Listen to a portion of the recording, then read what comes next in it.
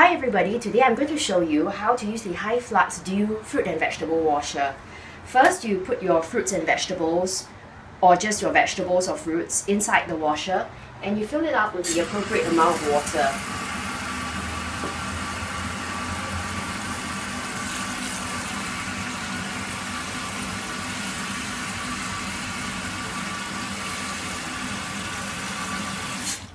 Do note that no matter how many vegetables or fruits you put inside, your water cannot exceed the 4 liter limit.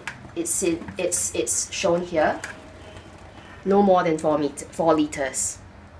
Okay, now we are ready to go outside and plug in the washer to the adapter. Now we have plugged in the washer to the electricity and you can see that the light is green now. It means that the device is on standby. Now this washer is going to use ozone to get rid of any unnecessary residues like pesticides and waxes on our fruits and vegetables before we consume them. For just fruits, it's recommended that you just do a 10-minute run.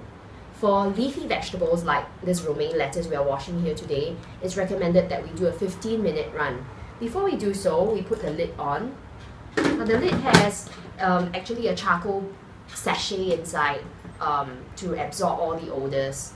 Now we will press once for 10 minutes and press twice for 15 minutes.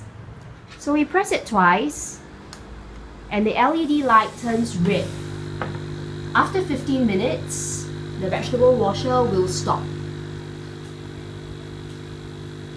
After that, you just need to rinse your vegetables and fruits again before you cook them or consume them. That's all. Thank you.